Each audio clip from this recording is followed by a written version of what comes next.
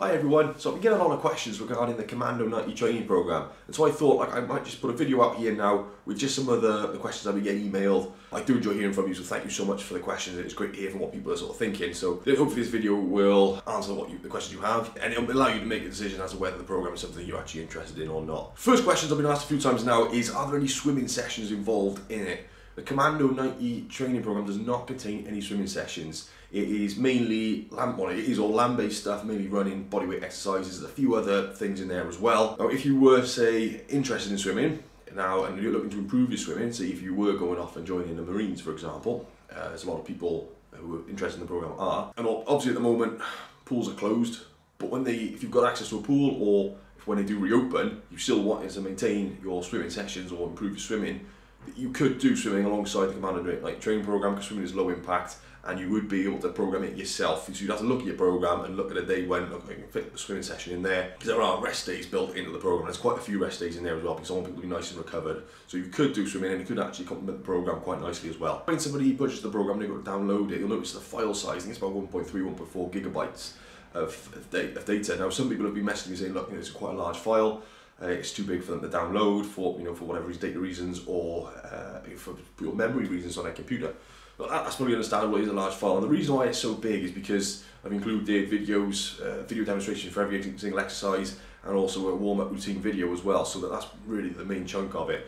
If you check out the playlist that I'm about to link at the top above me there, that will actually show you all the videos. So I've uploaded all the videos of the exercises that are going to be in the program, and I've put them up a playlist. So if people haven't got, or they don't want to download these files and they want to keep them on a computer, they can always check them there. There is a PDF as well of the exercises that sort of show pictures of the exercise, and also a little explanation of how the exercises are performed. That comes with the program as well.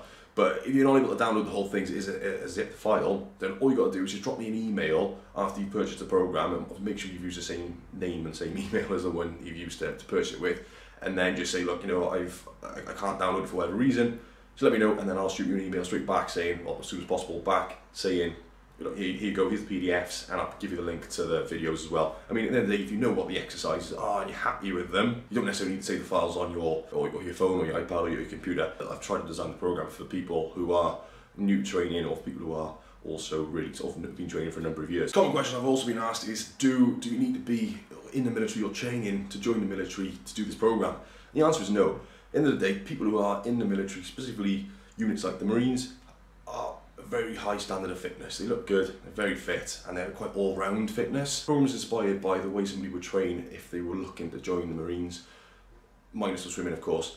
And so that anyone can benefit from doing that type of training. At the moment, gyms are closed. Not everyone's got access to a home gym. Not everyone's got access to weights and dumbbells and things like that. So some people have been asking me, do we need equipment? So I'll tell you what sort of equipment you do need. You will need some kind of space to be able to do circuit training, which will involve things like press-ups, planks, these sort of exercises. Something to do pull-ups on as well. Obviously, I've got to recommend a pull-up bar. You could start a pull-up bar, but I mean, you don't need a pull-up bar to do pull-up. Anything that's going to support your weight, goalposts, as long as it's sturdy, you can get a good grip on it and it's not going to fall or move, then you'd be able to do pull-up on it. So you might have to think outside the box. I mean, I've done pull-ups in trees. I've done where I've attached a metal bar to a tree with a bit of rope here and there. I've been able to do pull-ups on that. So you do need to do some kind of pulling movement. It's very, very ideal, because you can't do just push movements all the time. You really need to strengthen these upper backs, particularly if you are going to join the Marines. You really do need to have that good pulling strength, because what can happen if you're not doing pulling, you're doing too much pushing, all these big muscles here are going to get weak. These ones are going to get strong, tight, and you end up with bad posture, possibly injury later on down the line. So you need to make sure you are doing pulling, and there's a couple of pulling movements in there. I've tried to put sort of harder ones in there, easier ones in there, and there's also testing requirements, there's also testing levels as well, so you know what level to do. There is a strength training element to the program. It's only a short bit towards the beginning of the program. It does require things like squats and deadlifts, purely because I believe they're good exercises, and I don't want to just do a bodyweight only program and sort of forget about weights. And I know this program has been launched during COVID and lockdowns, but it's not going to be around forever. So I don't want to put this program out here and say, look, it's just body weight. Let's forget about weights, because weights are good, they are ideal.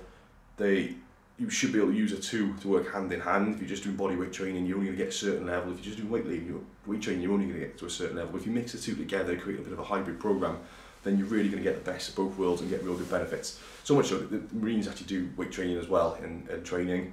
They do deadlifts, squats, things like that as well. So they are important exercises. If you haven't got access to those things at the moment, that is fine, and I've catered the program for that as well. So it does explain that if you can't do the strength session, you still got to do a workout on that day, but you would do a bodyweight exercise or bodyweight circuit. You're working the muscles of the glutes, because there's a lot of like glute bridges and things like that in there. Towards the end of the program, there is an element which will require you to have some kind of backpack.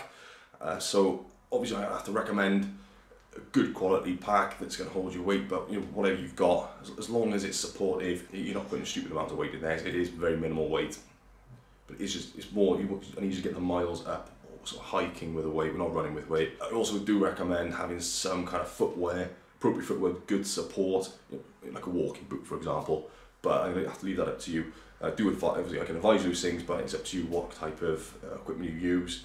But please take my recommendations on board. Anyway, I hope this helps. If you have any further questions, don't forget to email me. If you're interested in the program, the link's in the description. And thanks again, guys. All the best. I'll see you soon. Take care of yourself. Bye-bye.